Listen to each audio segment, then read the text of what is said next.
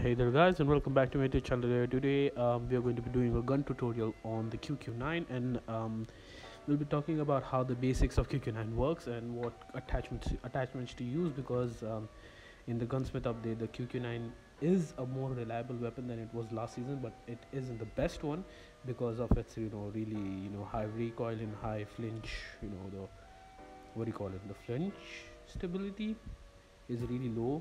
So because of that it's really hard to control. But I just wanted to talk about like the basics of the gun and like its fire rate, and it's like the amount of time that it takes to kill someone, and the damage, and what are the best attachments.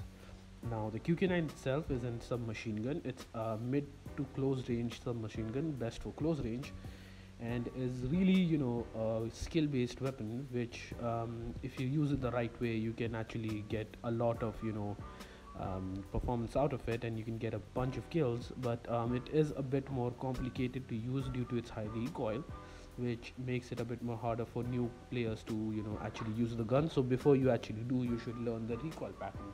By the recoil pattern I mean like the pattern of either every gun has its own recoil pattern, so it like will always go in one place.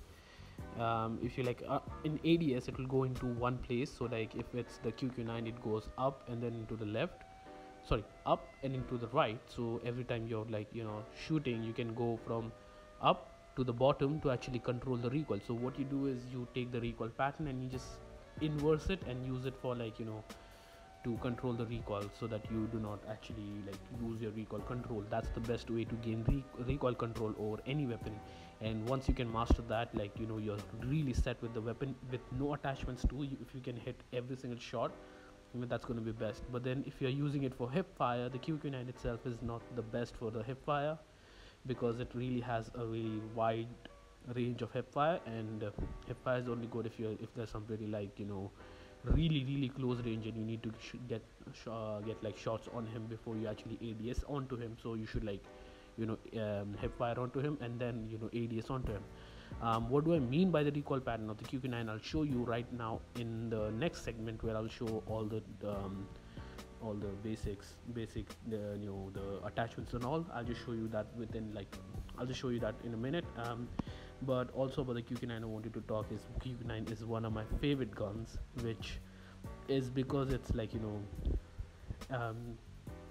in other modern warfare and all those other kind of games from COD, I always used to use the MP5, and this one is exactly like the MP5 but just a bit more worse, and it's not as reliable as it is in the other COD games. So I just really used to love the game, but the gun.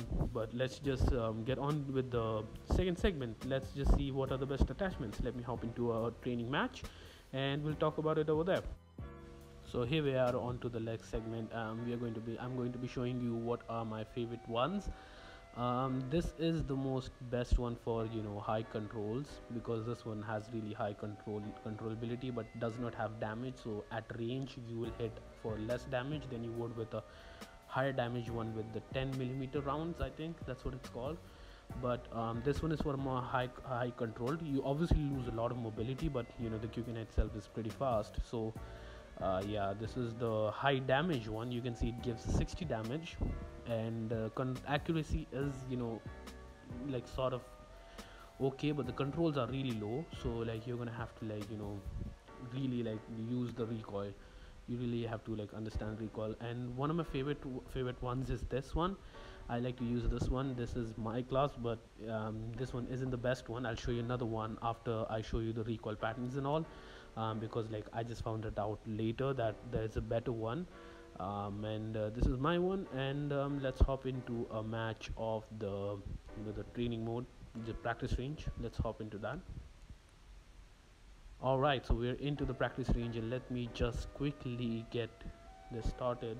I'm going to show you the low damage high control one. This one is a really high control based weapon, so let's just see how the controls are on this.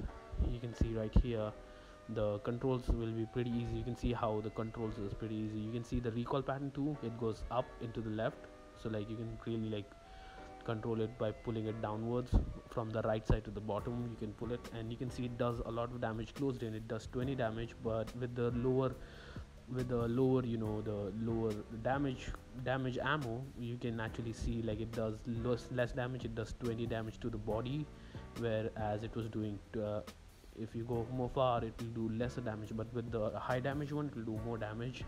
Let me just see. At 40 range it's going to be pretty much impossible to actually shoot, so you'll probably have to like tap fire to them, and still you won't get them like a full kill. It'll be really, you'll be like really lucky to get a full kill on it.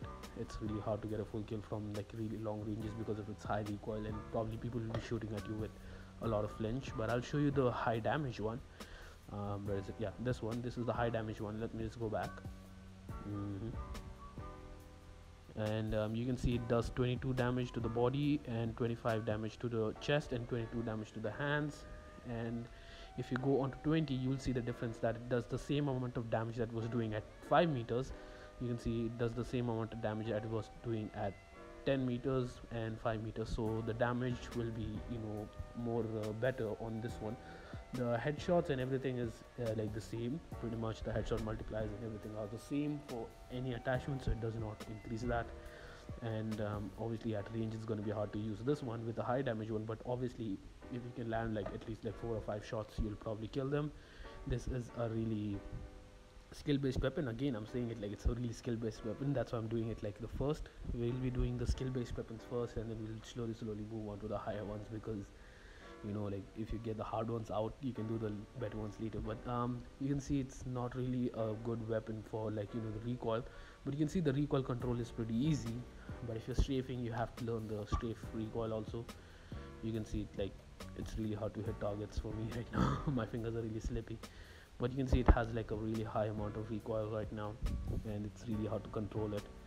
But if you can get the gist of it, you can really make a really good gun. You can get really good gameplay out of it, and you can really like burn people down into the ground. But I'll show you the other loader that I was talking about, which is one of my favorites now. I just found it out, and it is this one, the QQ9 with the OWC light whatever that is, and the holographic sight, and the MIP stock OWC laser tactical, and the 10mm rounds. But if you don't really want the sights, you can unequip it, and you can equip like you can take the which one was it? Yeah, this one, the light, the recon light, RTC recon. I just don't know how to say names. And if you don't want the damage, you can really just change it for the range of foregrip. I really want the higher damage ones, because I'm more like of an accurate guy with the QQ9. I know the gameplay in the starting wasn't that good, because my teammate was actually bots and the other ones were real people. It was a public match. But anyway, you can really just use the attachments that I just said before, or you can use exactly mine. But that is it for the video, guys. Hope you enjoyed it, and hope you learned something from it, and hopefully you're gonna enjoy the gun, and hopefully grind for the camos, because I'm trying to grind for the camos right now. If you haven't seen my series, you can go ahead and see it. Anyway, that's gonna do it for the video. Bye.